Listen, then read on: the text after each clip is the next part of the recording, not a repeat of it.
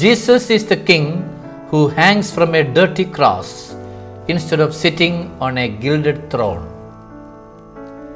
There is a story about some divers who discovered an old sunken ship off the coast of Ireland.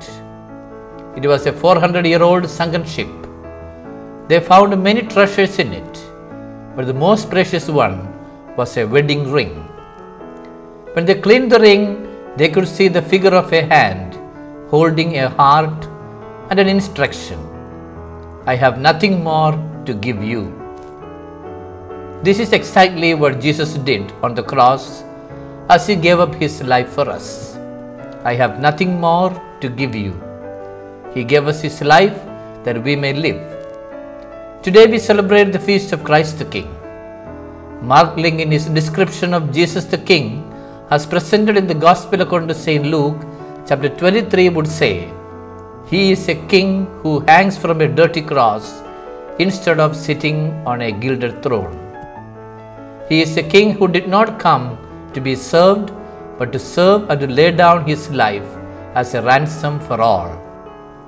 This is our King who gave up all he had and became obedient unto death, even to death on a cross. Jesus represents a kingship that turns our worldly idea of leadership upside down. In the Gospel according to St. Luke chapter 23, verses 35 onwards, Jesus demonstrates how He is a Messiah and King by granting salvation to the good thief. Luke presents the saving power of the cross in the face of threefold mockery by the people. The Jewish leaders said, He saved others, let Him save Himself if He is the chosen one, the Messiah of God. The soldiers said, If you are the King of the Jews, save yourself. One of the criminals also said, If you are the Messiah, save yourself and us. We see an irony here. By way of this irony, St. Luke is making the enemies themselves confess Jesus as the King, Savior and Messiah. But His kingship is non-violent. It is just and peaceful. His authority is based on the rule of truth, love and mercy. His kingdom is present now, even amidst the chaos and fear happening in the world around us. He is truly a different King. When the good thief requests, Jesus, remember me when you come into your kingdom, there is a recognition of Jesus' kingship that goes beyond this life and that has authority to grant eternal pardon and mercy. That very day, Jesus promised the repentant thief paradise. According to the Bible, paradise is the place for the righteous and it is the bliss of heaven. Jesus thus inaugurates the Messianic age by His suffering on the cross. Jesus is a King who saves others, not by saving Himself. That is why the feast of Christ the King becomes relevant today. The feast of Christ the King was instituted in 1925 by Pope Pius X. It was the post-World War I period. During the war, over 9 million soldiers were killed and over 21 million were wounded. It was a time when Mussolini marched on Rome and formed a fascist government. It was a time when Stalin ruled as a Soviet dictator.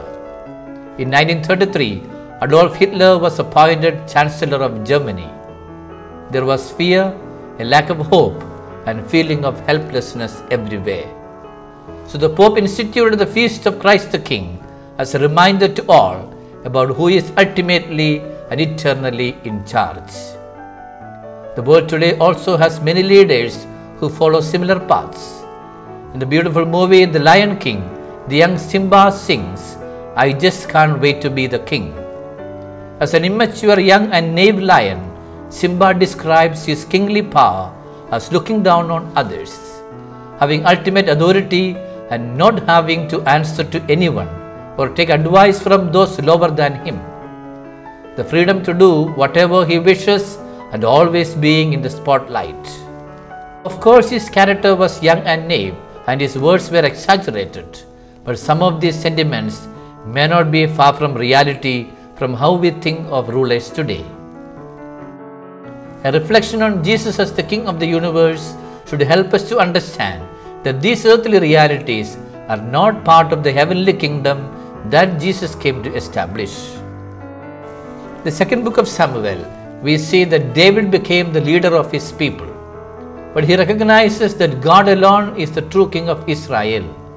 The second book of Samuel, chapter 5, verse 3, we read, King David made a league with them in Hebron before the Lord, and they anointed David to be king over Israel.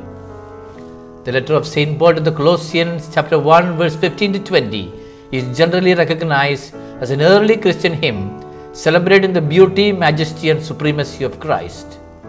Paul mentioned 7 unique characteristics of Christ, which are very clear indications of his supremacy.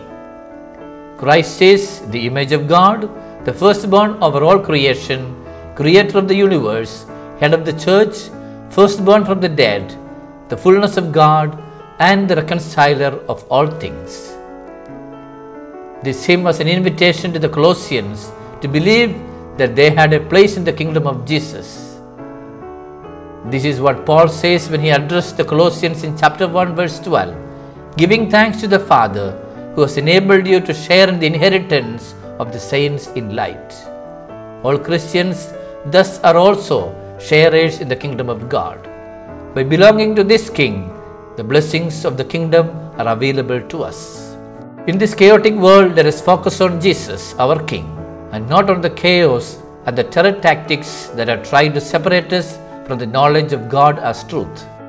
Jesus will lead us to the everlasting kingdom of life, for He is our supreme King, Messiah, and Savior. Let us proclaim with the psalmist, let us go rejoicing to the house of the Lord.